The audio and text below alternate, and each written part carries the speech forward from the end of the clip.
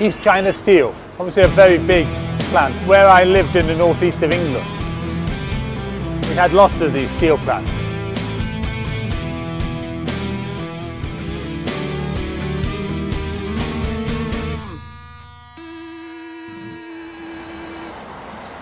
Have they ever heard of England? Do they know anything about England? 他说你们听说过英国吗？听说过。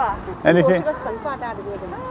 Tell them I am a grandfather. One boy 8, the other one 8 months. So whenever I see children, I think of my grandfather. I think one of the great things about this walk has been the number of times that we've been able to meet people just going about their ordinary daily lives and to talk to them. To me, what made their stories very interesting particularly was because part of this walk is looking at how China has opened up over the past 40 years. So what type of birds are these? 这个鸟叫狐狸珍珠，这叫世界梅。 And how much do they cost? 便宜来的是15一只，贵的是120一只。 I think bird song is the most beautiful sound in the world. I used to have a budgerigard like this when I was young, called Joey.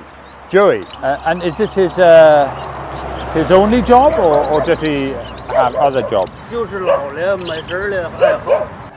I think I really liked the Birdman, and I asked, did he do this as his living? And he said, no, he did this as a hobby. And it was just something that actually gave him pleasure. And if he managed to sell some, that was good. But if he didn't, then he was happy.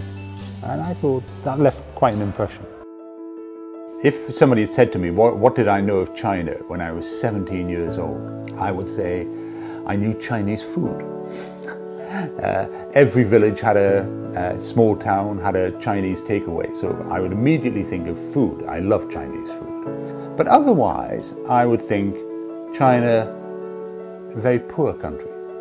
But really beyond that, we didn't have a great deal. All of our attention when I was 17 was towards America. But America has changed a bit in 40 years, but so has China. And it is remarkable to see how it's transformed. Of all the statistics that are presented about China, the one which always inspires me is that no country in human history has ever lifted more people out of poverty than China.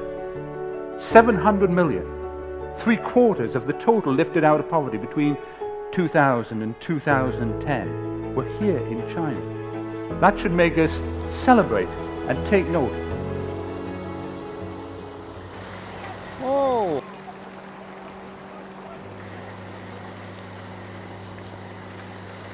Hey, Weidar! Tell us about the fish farm. 里边有10万斤鱼。 And what type of fish are they? 他说是什么鱼？鲤鱼。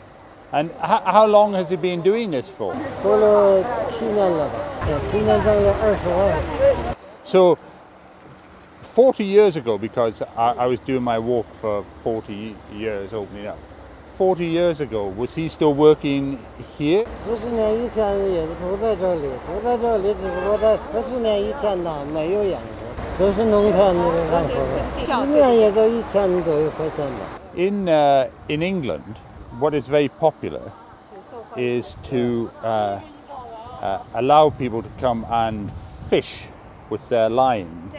So they come and spend a Saturday fishing and they catch 1 or 2 fish they take home, but they then pay for the sport of fishing. 有时候你像唐山呢，尤其是唐山人，他们就是花钱，我给你钱，我在这钓。 And every day I write a blog of my journey, and I like to get people's names, their ages, some of the facts correct. Just even though it's on a blog, I like to do that. People find it very interesting because a lot of people read the blog in China, but there's also a lot of people read it in England.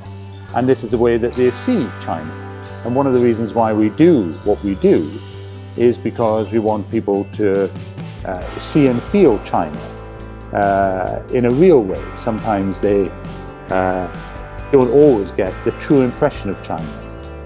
whereas we're trying to convey what that is, the warmth of the people and the way in which society works.